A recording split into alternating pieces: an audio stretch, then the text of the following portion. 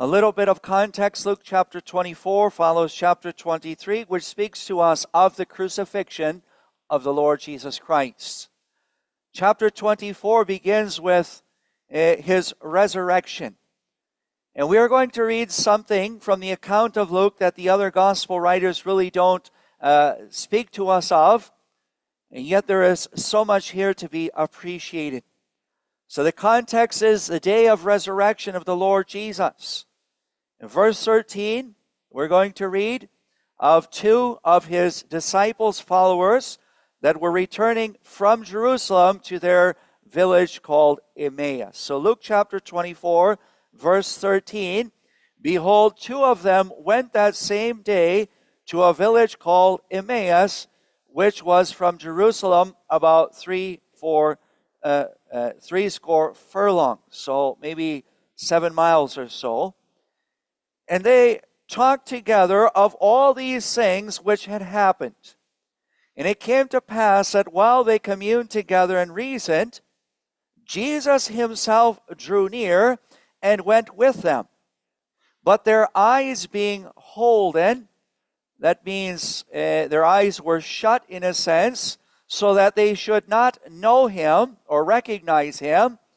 And he said unto them, what manner of communication are these which you have one to another? Or what are you speaking to yourselves about as you walk and are sad?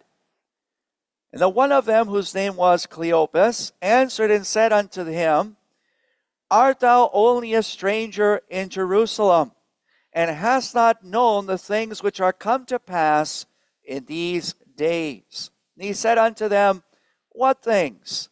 And they said unto him, concerning Jesus of Nazareth, which was a prophet, mighty in deed and word before God in all the people, how the chief priests and our rulers delivered him to be condemned to death, and have crucified him.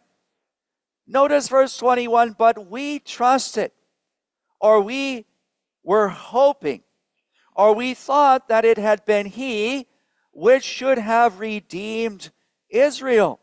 And behold all this. Today is the third day since these things were done. Yea, and certain women also of our company made us astonished, which were early at the sepulchre. And when they found not his body, they came saying that they had also seen a vision of angels, which said that he was alive. And certain of them which were with us went to the sepulchre, speaking of Peter and John, and found it so as the woman had said, but him they saw not. Verse 25, then he said unto them, O fools and slow of heart, to believe all that the prophets have spoken. Ought not Christ to have suffered these things and to enter into his glory? And beginning at Moses, the books of Moses, the beginning of the Bible, and the prophets, he expounded unto them the things in all the scriptures, the things concerning himself. Now, we'll just drop down for sake of time. Verse 45, the Lord Jesus meets with, 44, with his disciples in Jerusalem. Verse 44, he said unto them, these are the words which I spake unto you while I was yet with you, that all things must be fulfilled which were written in the law of Moses, in the prophets, and in the Psalms concerning me.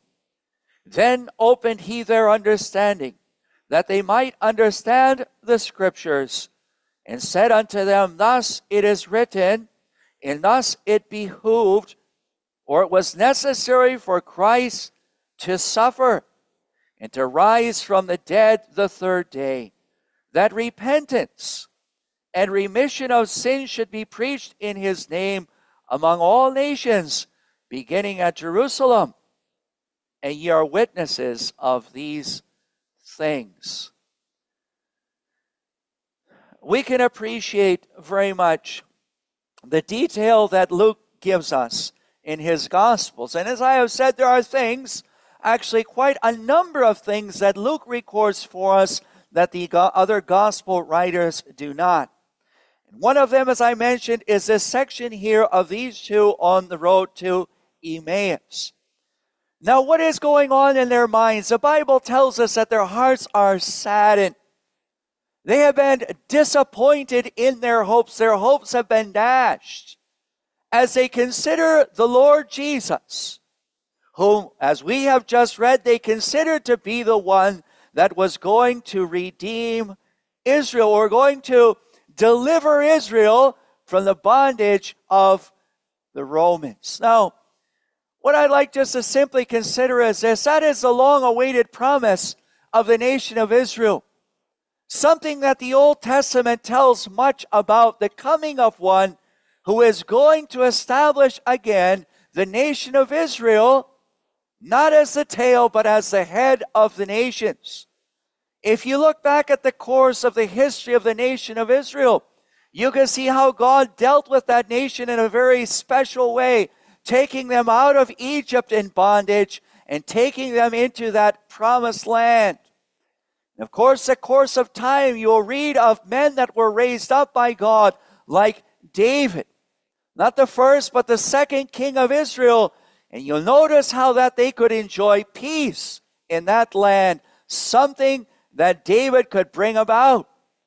And then after the death of David, we have Solomon, his son. And what was enjoyed by the nation, very simply, was great prosperity. The gold and the silver that flowed in Jerusalem was an awesome thing. And the nation of Israel was very, very prosperous, enjoying material blessings and the peace of David. But unfortunately, after the time of Solomon, there was, in the nation of Israel, great decadence. You read that very soon the nation would be divided. And you read that there was great conflicts. And as you go through the Old Testament, that's what you'll find, is that God even has to judge his people because of their sin against him. And not only do we read that they lose the prosperity, they lose their peace. And they're actually taken out of the land that God had brought them into. And they're made slaves once again to the Assyrians and later to the Babylonians.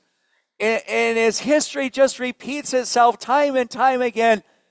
In the time of the Lord Jesus, the nation finds themselves again under Gentile dominion.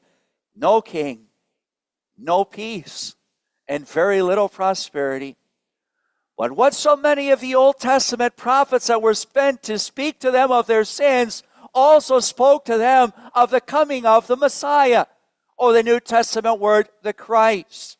So that was the longing of the heart of the Israelite, to know the coming of Messiah, that they might know the peace and prosperity that the nation once knew.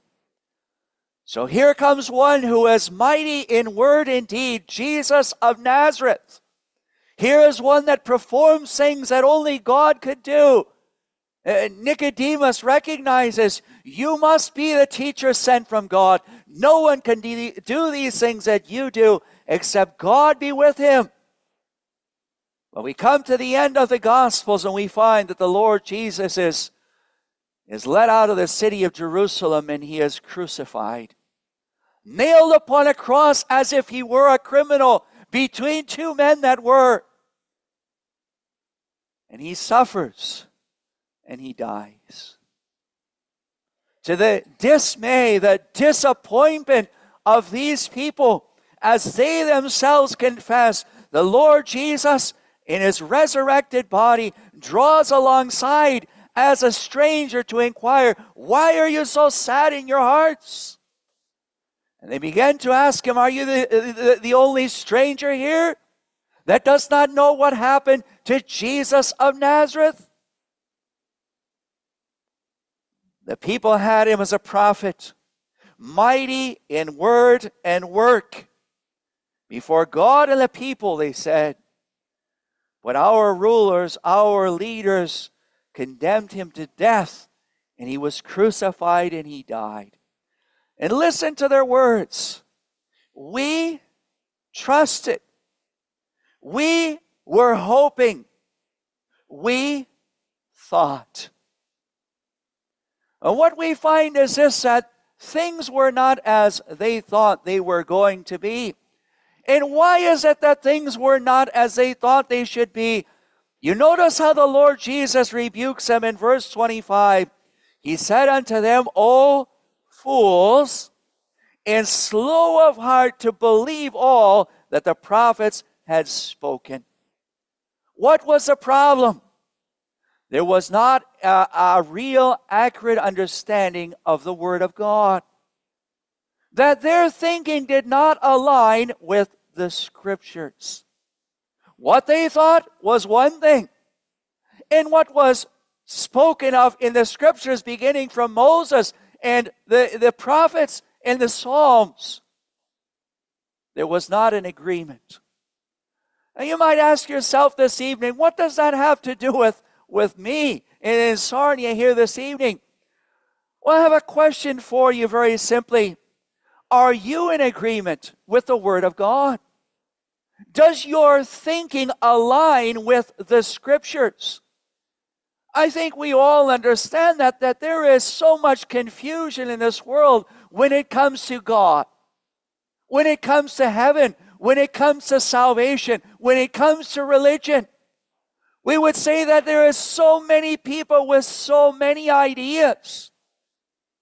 But the question ought to be this: not what do other people think, or not even what do I think, but what do the Scriptures say concerning God's salvation?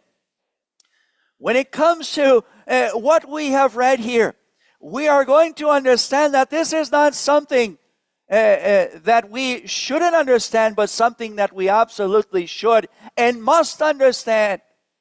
And the purpose of these gospel meetings is simply this: to present the Word of God to you, that you might be plainly convinced in your own soul that this is true, that this is accurate, this is something that is acceptable, something that is dependable for me. But there is a great problem if your hopes are not based in the Scriptures. And sadly today there are many people, and they are very careless when it comes to the matter of their eternal well-being. Ask yourself this evening, what am I trusting in when it comes to getting to heaven? Where is my confidence when it comes to salvation and the forgiveness of sins? Some people are trusting in their working and doing. That must be good enough to get me to heaven. The question is that what the Word of God teaches? There are others that are saying, I'm quite satisfied with my religion and my upbringing, what my parents taught me. Let me ask you very plainly, does it agree with the Scriptures, with the Word of God? There are people today, and even when it comes to God Himself, they have their own ideas as to who God is, their own perception or invention of who God is. You know, we could just as well start there as we preach the gospel of who God Himself is. Because we in and of ourselves often have a very skewed idea as to who God is. But you know that the desire of God has been to reveal Himself. And there are a number of ways how God has done that. But can I tell you, God has revealed Himself plainly in His Word. This book that we have in our hands, please do not think that this is something that the founders of the Gospel Hall sat down to write out. That this is just simply the dogma, the belief of the people that gather here in Sarnia. You know, if that were the case, we would really be wasting our time here. If the only thing that we had was our ideas, as wise and studied as a people of Sarnia might be, if we are basing our hopes on what men say or what men think, that is not going to do for eternity. We ought to understand something, that God is the absolute authority. And God has spoken so that we might know with certainty and clarity what is God's plan of salvation. Not what is my church's plan. What is my plan to get to heaven? We're not interested in what the preacher says, or the pastor, or the priest, or even the pope. We must align our thinking with the Scriptures.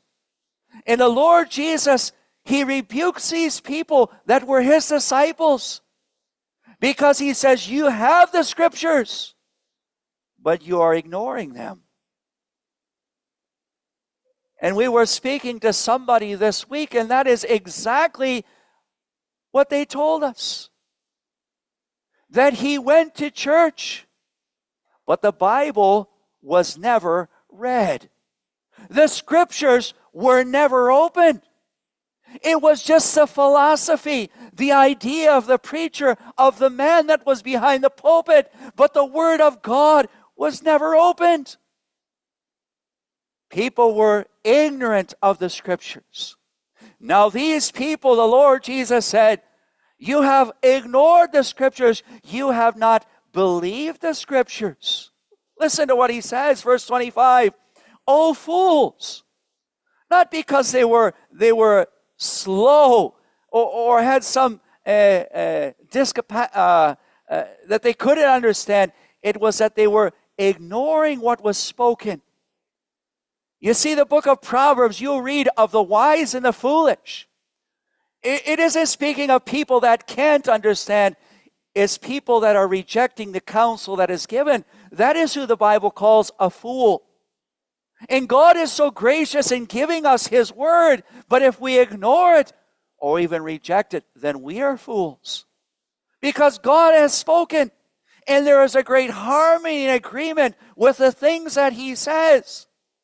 You notice there's no disagreement with what Moses wrote, or the prophets wrote, or the psalmist wrote. There was actually a great harmony with what they said. And yet these people had not received it or understood it. So their hopes were dashed, because their hopes were not based on the Scriptures. That is why we open the Word of God when we seek to present the gospel. And thank God we have the Bible in our language. You can buy a Bible at Walmart. It isn't something that is so scarce and difficult to obtain. You can have it in your hand, in your phone, your computer. The Word of God that has been given, but the question is this: have I allowed the Word of God to adjust my thinking? Have I been guided and convicted of my beliefs based on the Scriptures, on the Word of God? We have already heard in these meetings, when it comes to salvation, it's not about feelings. It's about the Word of God and what God says, in me believing what God says. The Lord Jesus rebukes them because of their slowness to appreciate and understand the Word of God. But there is a great harmony when it comes to this. And even though the Scripture speaks so plainly of the sufferings of the Lord Jesus Christ, they failed to understand. They could appreciate very much the promise of one that was going to come to reign. But they failed to understand that before He ever reigns, He was going to suffer for sins. Now that is a truth that we can appreciate very plainly as we come to the New Testament. Maybe we shouldn't be too hard on them, because as the Lord Jesus is born, it's the Gospel of Matthew that tells us that He will save His people from their sins. We come to the Gospels and it's very plain that unto you is born this day in the city of David a Savior who is Christ the Lord. Not simply saving from the bondage of Gentiles, but saving from the bondage of sin. Saving from the consequence of sin. And what we can appreciate is this: the Lord Jesus says, this is what the Scriptures say. This is what the Scriptures say. Moses, the prophets, the psalmists. We come down then to verse 45. It says, verse 44 again, these are the words which I spake unto you while I was yet with you, that all things must be fulfilled which were written in the law of Moses, in the prophets, in the Psalms concerning me. Then opened he their understanding that they might understand the Scriptures. You see, that is really our purpose. And maybe we are very feeble. And maybe we do fail to make it plain. But our purpose is that to open the Scriptures with you, that you might be convinced by the Scriptures. That you might see for yourself, this is God speaking to me. And to put your confidence in what this book says regarding God and His holiness, regarding you and your sinfulness, and regarding Christ and what He accomplished on the cross to save your soul. He opened their understanding that they might understand the Scriptures. What is the message of the Scriptures? Yes, the Word of God tells us that Christ will reign absolutely. There is a day that is coming. But the Scriptures also speak to us of the necessity of His suffering.